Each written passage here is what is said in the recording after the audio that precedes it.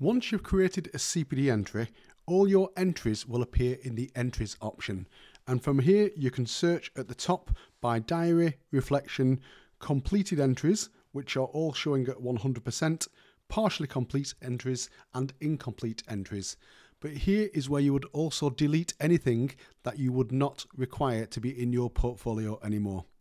To delete, you simply need to touch the entry and then select the delete option.